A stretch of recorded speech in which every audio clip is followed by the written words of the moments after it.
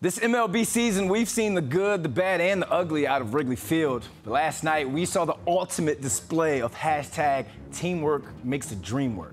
So, in basically the 8th inning, SNY Mets reporter Steve Gelbs got to hang out with fans in the bleacher seats of Wrigley, and the man got the he got a play-by-play on how to make an effective beer snake, and we're gonna call this one Beer Snake 101 with Steve Gelbs and friends.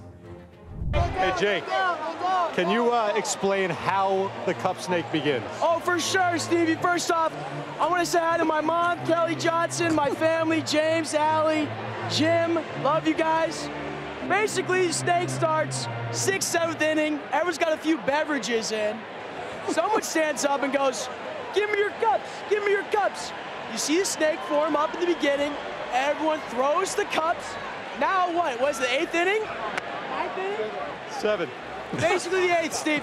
Yeah, and it goes all the way up. All the way up, and that's how it forms. Pretty simple. Yeah, now guys, I have to tell you, this is not as easy as it looks. I have been holding this up for about a half inning. Arms killing me, okay?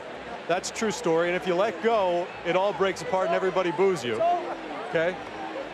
So this is the bleacher activity out here, all right? First and foremost, I want to say hi to my mom, Beverly London. Hey, Ma. But let's talk beer snakes. March 8th of 2020, during an XFL game, fans made a beer snake with approximately 1,237 cups. But this one takes the crown.